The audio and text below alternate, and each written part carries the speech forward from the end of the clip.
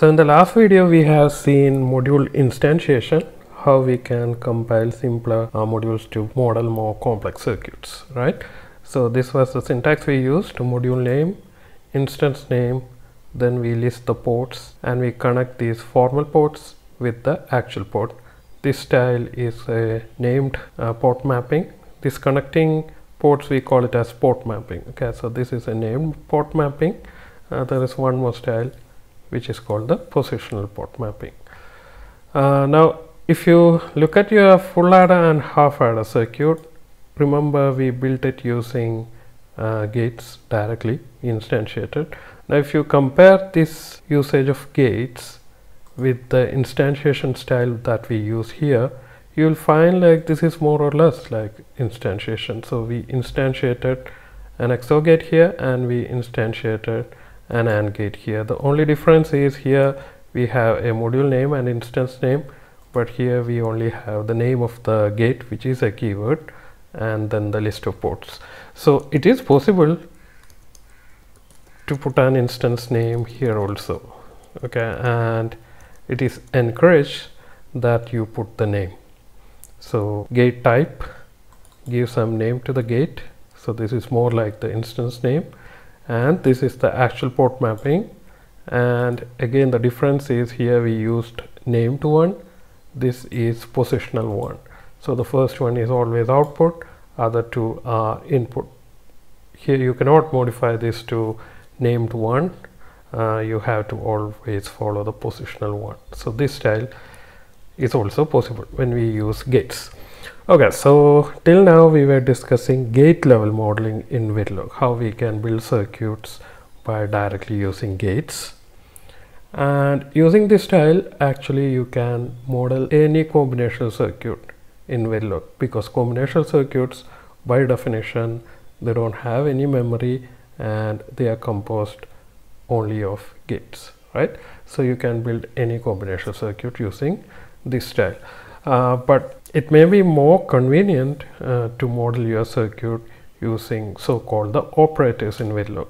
Now the operators that you are going to see here, they are all coming again from C programming language. You have seen all of them before, but the interpretation may be slightly different. Okay, so let's discuss one operator at a time.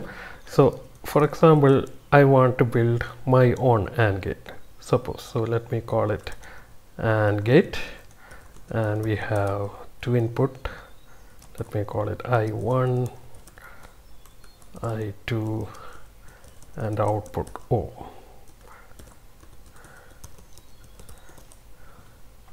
Okay, so this is how the input and output from the AND gate looks like. Now previously we have seen how to do it using gate. Now if you are using operator, we have an operator, this one which you have seen in C language also, which is called a bitwise AND operator. So we have this guy here also, so you can simply write I1 and I2. This will represent a bitwise AND operation between I1 and I2, and we need to assign that value to O. Okay, so this is how we do it in C. Here in Verilog, this is perfectly fine. In addition to this, you need an additional keyword called assign. So you have to write assign O equals I1 and I2. Now why assign is here, don't ask me, because that is the freedom of the person who designed the language.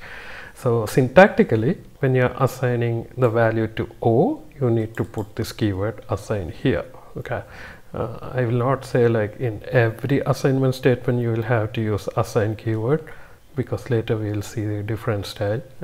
There you may not use assign, but at this point whenever you use output equal to something, or you can do it for any intermediate wire also, we'll see it, you can use assign. Okay, so let's quickly save it and test whether it is working. So I have, so let's call it AND gate, and we will quickly test it in Model Sim.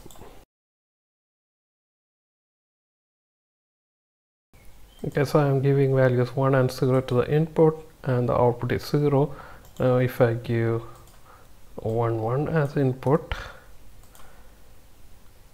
you will see the output is 1, right? So this is like a regular AND gate. Now using same method, you can model other gates also. You can have OR operation, this is the operator, XOR operation, this is the operator, the caret, NOT operation, that is tilde. Tilde is the operator. For example, output is not of I1. Okay, so you'll have to write it like this. Okay, O is tilde I1. So if you change the source code, we are supposed to recompile. So let me recompile, and if the wave window is already open, you can simply type restart. He will restart the simulation. Okay, if it is not open, you have to launch the simulator. So let me make input as 1, output is 0. Now input as 0, output is 1, right? Why I2 is in blue color, we will discuss later. I'm not using I2 here anyway, so it's fine. Now if you want multi-input, that is more than 2 input, there is nothing special. You can simply write I1 and I2 and I3 and I4. Okay, so this will represent like a 4 input AND gate. Perfectly fine. Okay, so let's do one thing. Let's model our full adder, whatever we wrote here, using operators instead of instantiating gates. Okay, so I am simply copy pasting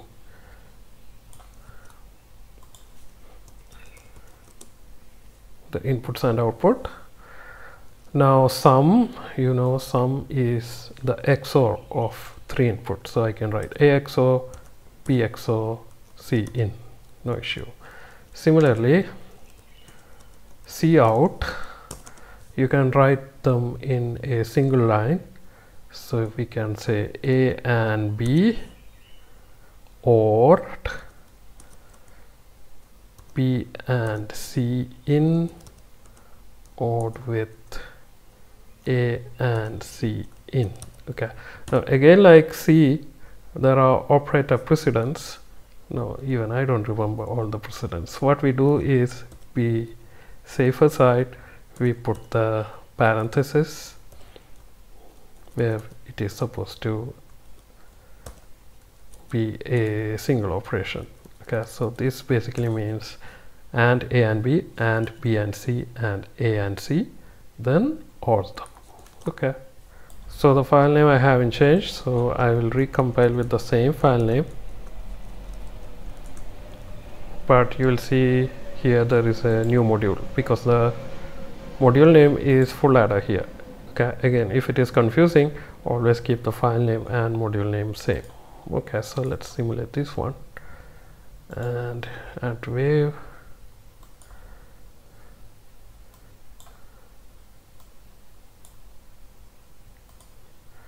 So let's make all input 1 1 1.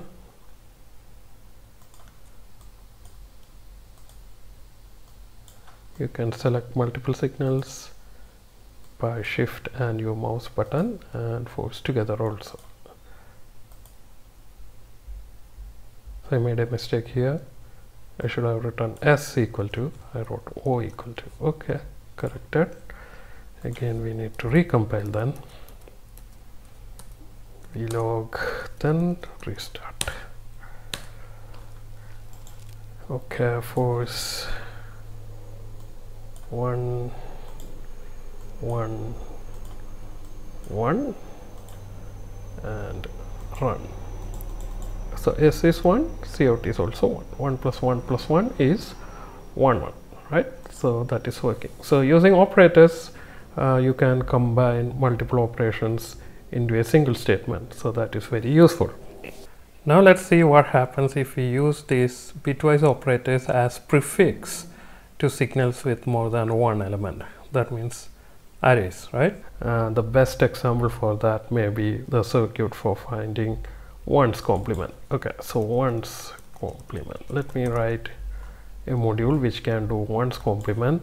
And suppose I have an input which is 8-bit wide, let's say 7 down to 0 in, and I have an output which is also 8-bit wide, so we write 8 down to 0 out. Okay, what I need is I want this out to be ones complement of this in.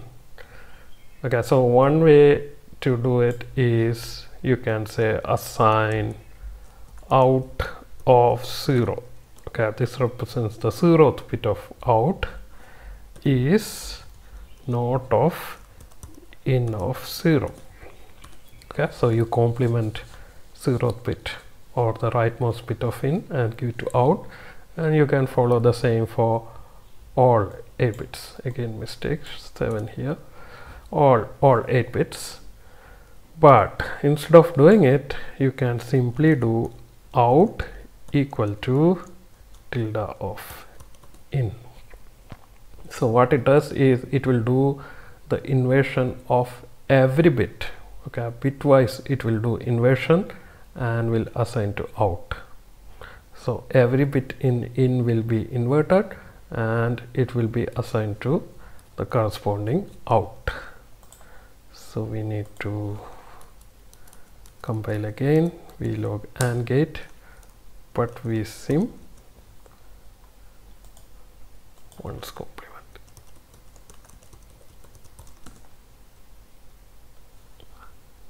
So here, okay, let me make the input as 11001111, and if you look at the output, you will see it is 00110000, which is complement of this input. Okay, so that's a useful thing, very useful. Even our AND and OR operator can be also used in the same way. Okay, if you write like this, out equal to AND of in, like this, what it means is it is supposed to AND each and every bit of in together and assign that value to out. Okay, so in that case, out won't be 8 bits wide, out should be only 1 bit wide. Okay, so let me repeat again. This is what we call as a reduction operation. If you put this AND operator or OR operator for that matter, what it does is if the input is an array, if it composed of more than 1 bit, it will OR each of them together and will assign the final result to this output. So what does it mean here?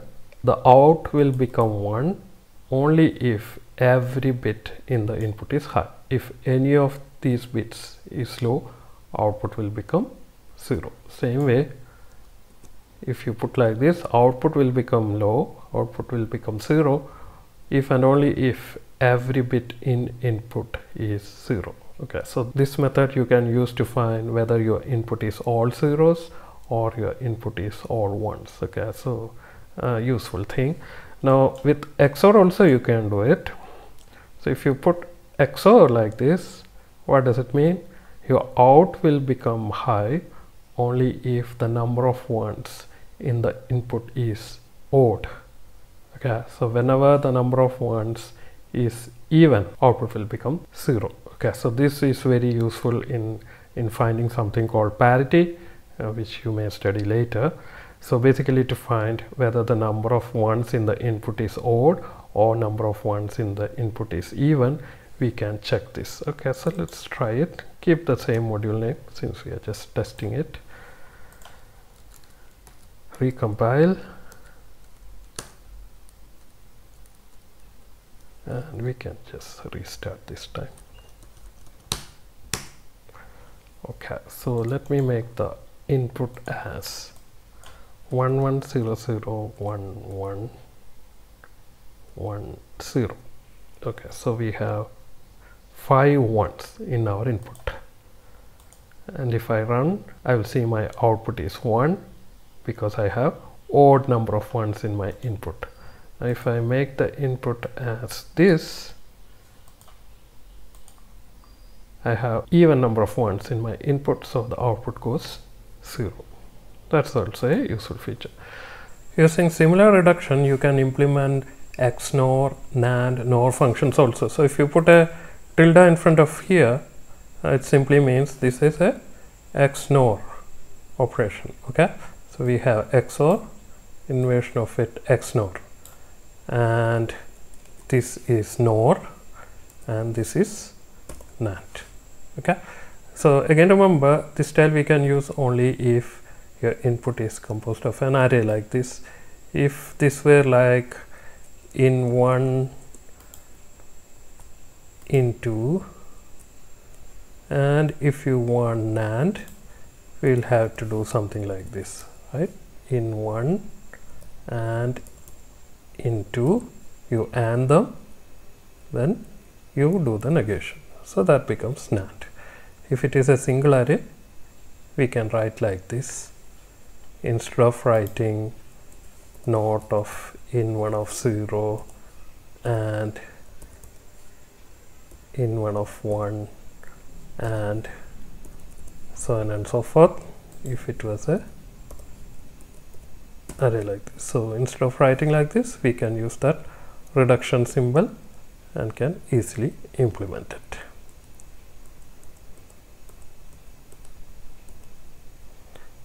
Okay.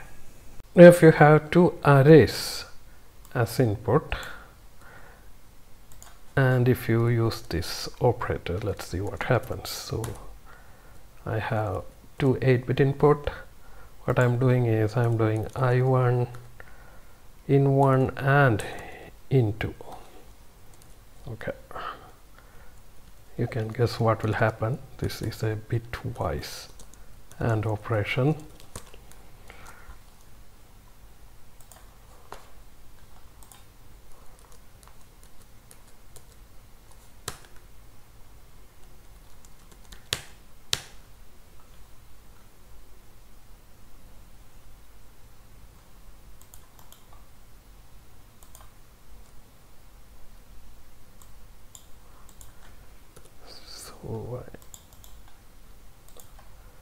So let me make my input as 11001100 as the first input, and the second input as force 00001111. And when you run, you can see the output is 00001100. So essentially he is doing a bitwise AND operation, right? 010 010 111 111, and here 4 zeros, so it will be 0. Okay, so in this video that's it. So you can try all the gates here by using operators. So using operator, you can model a gate with any number of input, no issues, 10 input, 100 input, and you can combine multiple operations in a single statement to have a more complex expression than directly instantiating gates and modeling your circuit. So this will be much easier than directly instantiating the gates. Whether this has any disadvantage compared to the other one? No. Whether the other one has any disadvantage compared to this in terms of the final hardware or anything? No. Okay, so the only difference is here the code size may be lesser. When you are typing, maybe you have to use fewer number of lines, fewer number of characters, but the final hardware that is modeled by this and the final hardware, it may be finally get generated at some point, will be exactly same. Okay, so keep that in mind. Thank you.